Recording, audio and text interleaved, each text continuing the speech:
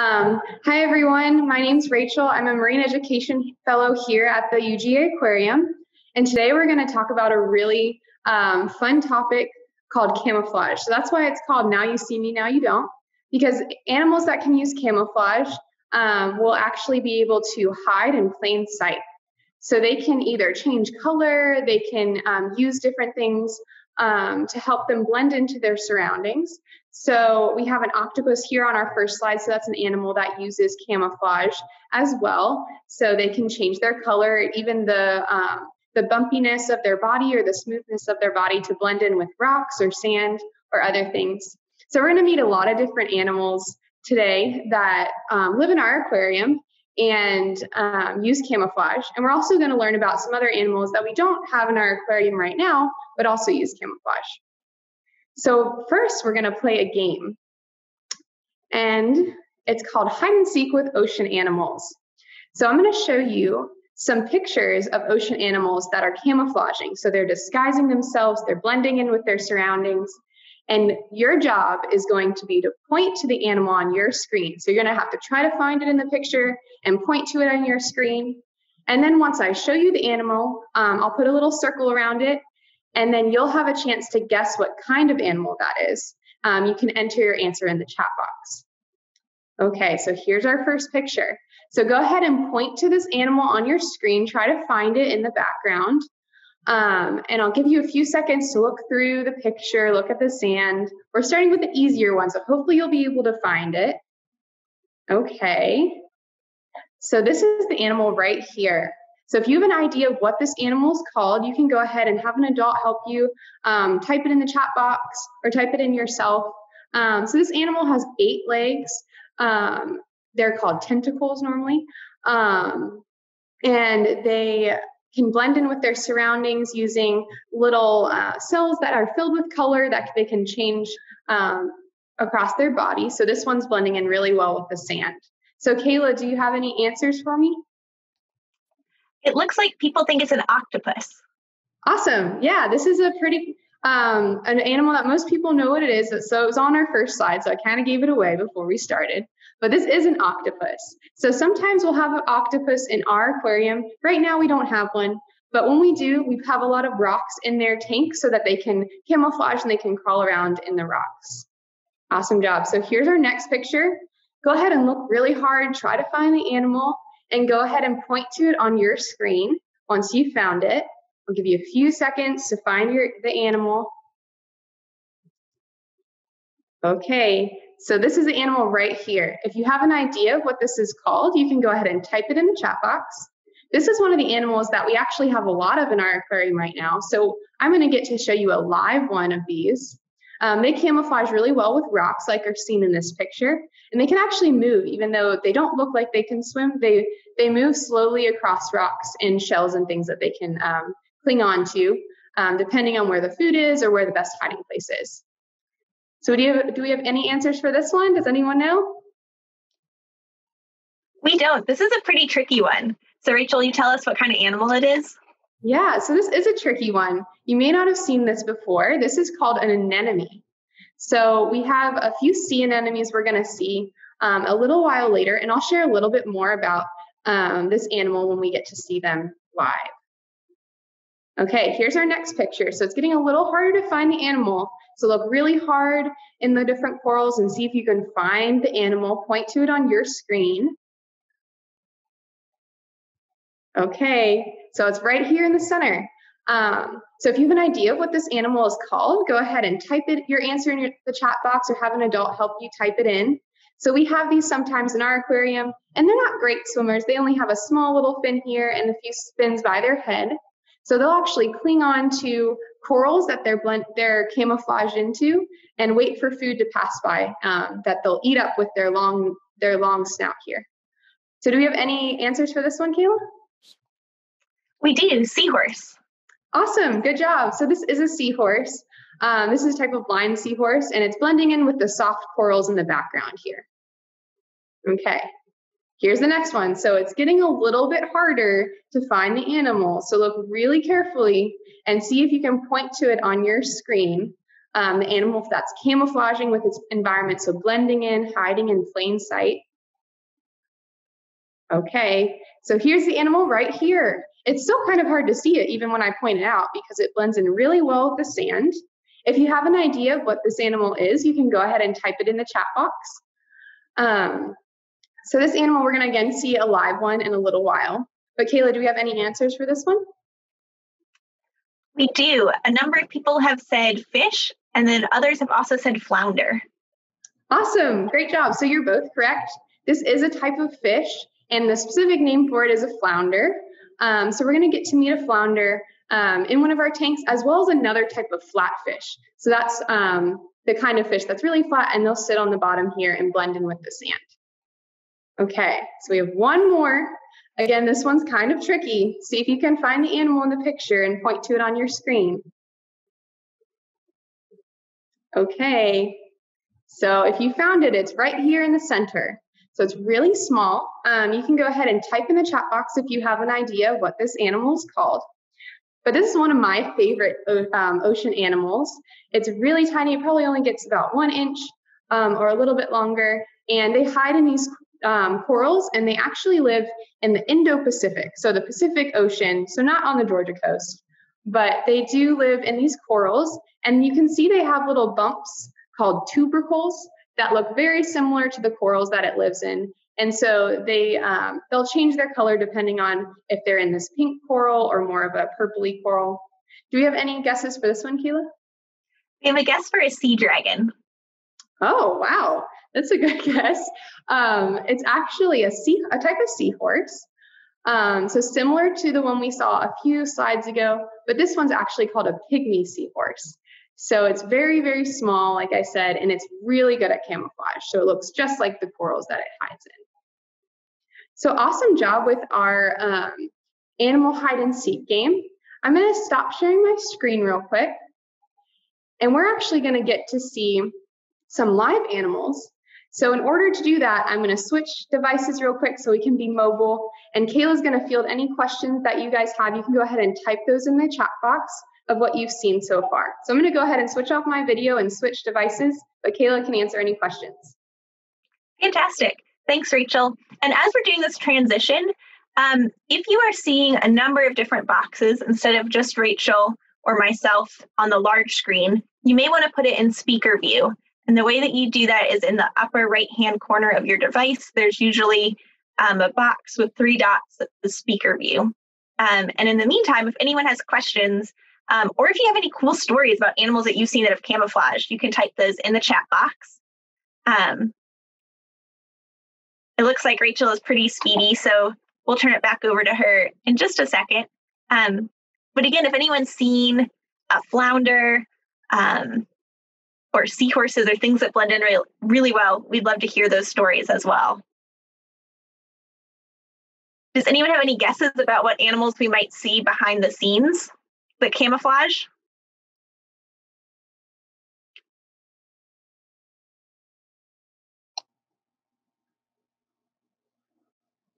Sorry about that, I'm back.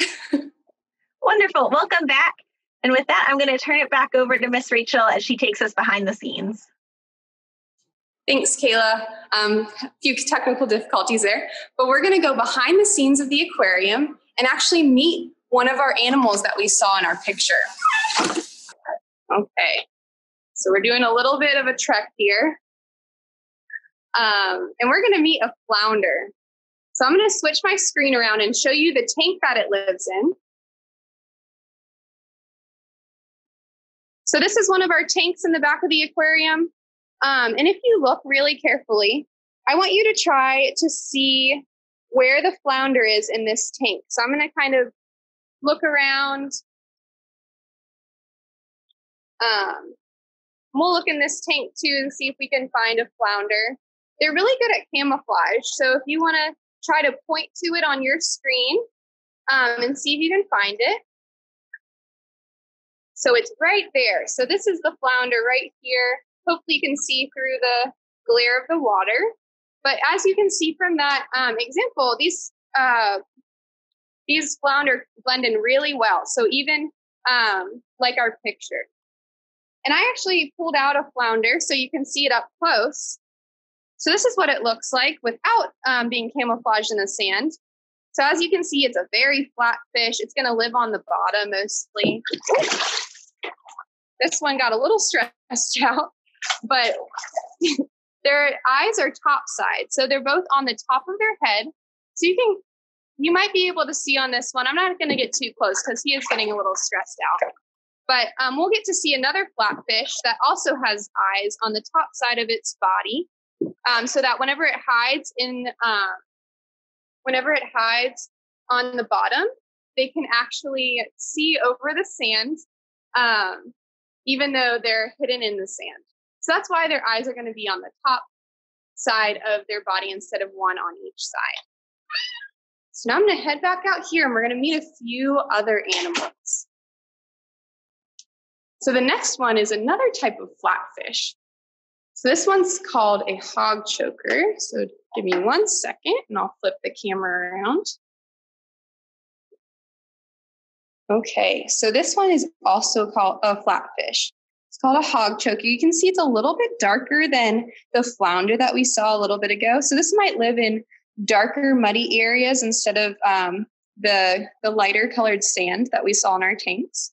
And if you look really closely in the front of its head here, you can see two little circles that look like eyes. You can also see its gills right there. So it's breathing and a little mouth. So its eyes, again, are going to be on the top of its body. And we're going to learn a little bit more about the life history of a flatfish in a storybook a little later on. So our next animal is called an anemone. So this is one that we saw in our little hide and seek game. And you can see all the little tentacles. So this is actually related to a jellyfish. So jellyfish also have tentacles, but they don't use camouflage quite like the anemones do. And their tentacles are going to be used for stinging, so to protect themselves, but also to move food into their mouth. So if anyone has an idea of where their mouth is, you can go ahead and type your answer in the chat box. And as you can see, kind of the side of its body here is like a purplish, brownish color. So it's going to blend in really well with the shells and the rocks that it attaches to. These are also called the flowers of the sea. So they kind of look like flowers. And some animals like clownfish or other types of fish might use these anemones as a home, so as protection. So they can function as a home as well as a camouflaged animal. So do we have any responses for where you think the mouth might be? We did have someone respond on the anterior side, and then someone else said top center. Yeah, so you're right. So you can kind of see on this one, the center there is going to be where their mouth is. And that's also where they release their waste. So it has two functions.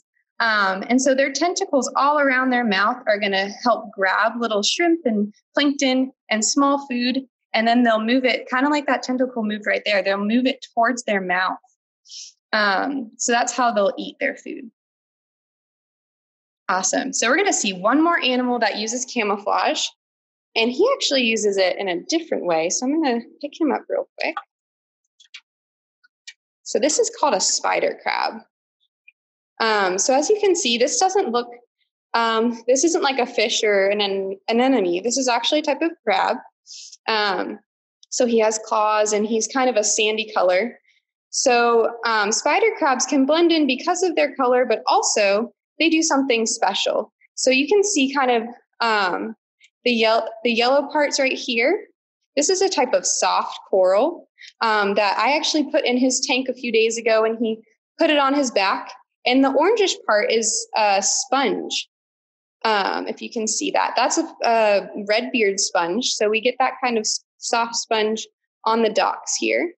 And so they have little, kind of like a Velcro-like back. So they'll stick things like corals and sponges and other little pieces of sand and rocks on their back so that they can camouflage with their environment. So if I was a fish swimming overhead, over top of this crab, I might not be able to see him because he blends in so well with the corals and the rocks around him. So this is a little bit of a different type of camouflage. And we actually can call these crabs decorator crabs because they decorate their back. Awesome. So I'm going to put him back in his tank. Oops. So yeah, so those are a few animals that use different types of camouflage. And so those are a few that actually live in the tanks in our aquarium, and that we get to care for here. So the next thing we're going to do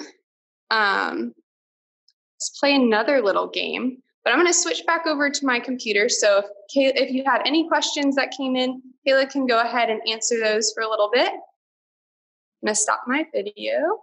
So we did have a question asking about the spider crab and whether or not it can pinch and whether or not it can feel when it's being held. So they do have the ability to sense their environment, so you can tell that they're being held, but it doesn't hurt them at all. In fact, these crabs will actually take like a piggyback ride on cannonball jellies. And so they're used to kind of getting picked up and moved around in the ocean by other organisms. And they do have claws, but they're really small claws, and especially that size one. And they're mostly scavengers. So they're going to be feeling around on the bottom of the sea floor and for very small pieces of food. So they don't need very big or strong claws the way that a blue crab would. Were there any other questions? Not at this time, but again, if you have questions, feel free to type those in the box and we'll get to them. Okay, so we're going to play a quick game. We're going to just do 1 or 2 rounds of this, but this is called dance and hide. So because of these animals' camouflage, they can actually hide in plain sight. So if they freeze really still, they're not going to be able to be seen well by other animals that might eat them, or animals that they're trying to eat. So they'll be able to hide very well. So our game is called Dance and Hide. So you're going to be able to dance like an ocean animal that does camouflage. So I came up with a few dance moves, but you can come up with your own as well. So first one, because a flounder is a fish, we can show fish gills. That could be our dance move. We could also do a full body flounder. So I'm going to attempt this. So they kind of swim on their stomach. So you can swim like this with your fins on either side of your body. And then you can also do an octopus. So you can use your arms and legs as tentacles. You can do an anemone. So you can use your tentacles up top like your fingers here. And so those are just a few different dance moves. Oh, you can also do a spider crab. So show your crab claws. And I'm going to play some music. And you're going to get to dance when the music is playing. So you'll dance like an ocean animal. And then when the music stops, you'll have to freeze. So that means that you freeze, you use your camouflage, and you hide in plain sight. Okay, so I'm going to go ahead and play the music. So pick which animal you want to be, and you can switch animals throughout the game too. Okay, so we can dance. Freeze. Okay, dance.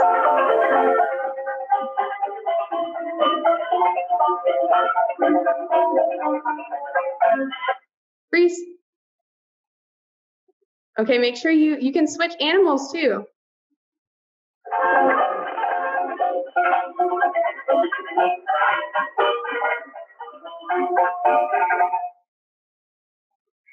Okay, we're gonna do one more round. Get ready.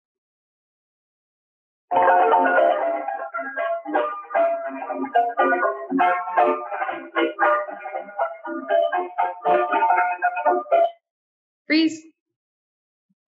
Awesome job. That was great. So you can play this game more at home if you want. You can pick any music you want. You can make up any dance moves that have to do with camouflage animals. You can also play with siblings or other adults that you have at home, and you can get competitive with this. So if someone doesn't freeze well enough and they move a little bit, you can pretend you see them and they can sit on the ocean floor until the next round. So the instructions for this game is included in the activity sheet that we have linked on the event page. Another thing that you can do at home is a couple crafts that have to do with camouflage animals. So the first one that I'm going to show you is the seahorse puppet, finger puppet. So this is a seahorse here, and you can see on the back side, there's kind of a little loop. So you can put your finger in this loop and use this as a puppet. So it can swim around on the ocean floor, and you can make little corals that it can blend into as well. So that's our first craft that's on the activity sheet. And then another craft that you can do has to do with our flounder. So this, you can see the flounder right here. He's blending into the sand that I painted in the background. So this is an ocean scene that he can blend into, and he's on a string. So if you move the flounder, you can kind of swim along the bottom. You could also paint rocks and things that he might not be able to camouflage as well in, and see how camouflage changes as the flounder moves along the bottom. I also painted a soft coral here so that my seahorse finger puppet can actually blend in as well. So that's another option you can do if you want to incorporate both of these crafts. And again, the directions for these crafts are on our activity sheet that's linked on the event page. And these all are using materials that you probably have at home, like paper and cardboard and string. So I hope you are able to do those crafts after this program and have a lot of fun playing with your camouflage flounder and your seahorse finger puppet, which are both animals that use camouflage in real life as well. And I also wanted to take this time to give a big thank you to our friends of the aquarium whose support makes it possible to do this online programming throughout the summer. And if you're interested, this is how you can become a friend. And Rachel, if you want to show us our next slide as well. These are some other ways to stay connected with us, some of our social media platforms. And if you had fun, we hope that you join us next week at Thursday again for the afternoon at the aquarium. And on Tuesdays, we'll have another program as well. This one all about animal enrichment and some of the toys we use with our turtles and other organisms in the aquarium. And all of that can be found on our website as well, our upcoming events. And it does look like we have a couple of questions coming in, and we have just about a minute left on the program. So Rachel, at lightning speed, how long does it take a flounder to grow? So they take about a few weeks, so 2 to 3 weeks until their eye will move to the other side. But in terms of completely growing, I'm not sure what their exact life, how long their life is normally, but we can get back to you on that part of the question. Yes, that's a great question. We'll get back to you. And thank you all so much for coming and spending the afternoon with us. We hope to see you next week. See you later, alligators.